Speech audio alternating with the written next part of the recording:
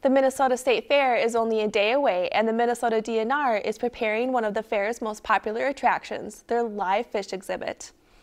On Wednesday, staff from the Department of Natural Resources gathered at the exhibit to stock the outdoor fish pond and indoor tanks with approximately 3 dozen species of native Minnesota fish.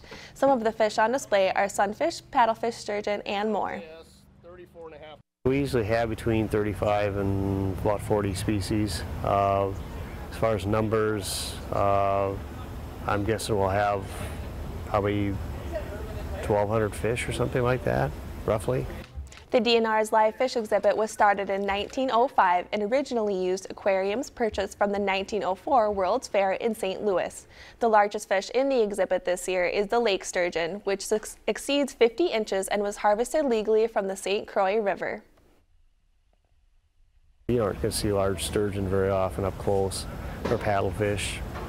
You're not going to see these fish together in any other place because they just live in different environments. So this is kind of a one-of-a-kind display. The Minnesota State Fair opens tomorrow in Falcon Heights and runs through Labor Day. If you enjoyed this segment of Lakeland News, please consider making a tax-deductible contribution to Lakeland PBS.